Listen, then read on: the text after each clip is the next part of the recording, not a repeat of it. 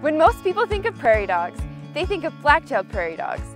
These are commonly found in the grasslands of central United States.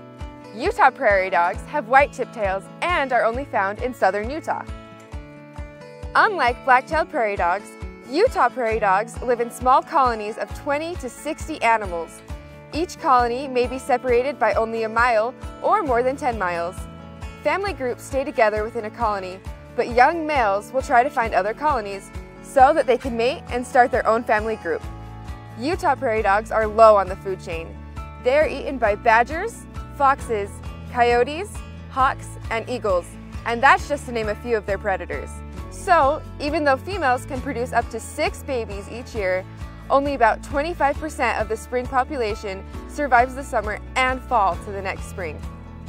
Utah prairie dogs like to live in easily tillable soil so that they can make extensive burrow systems for their colony. Unfortunately, humans like tillable soils too. This helps with growing alfalfa, wheat, and other crops.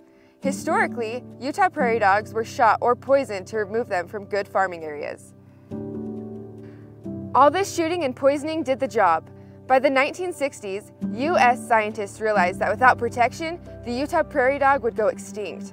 It is one of the first species to be put on the Endangered Species List when the Endangered Species Act was created. Currently, it is listed as threatened. Federal and state agencies have been trying to recover Utah prairie dogs for nearly 50 years. It's really hard work. Most of the best places to maintain prairie dog colonies are on private lands. These are the ones that are used for farming. Federal lands in southern Utah are often drier and rockier.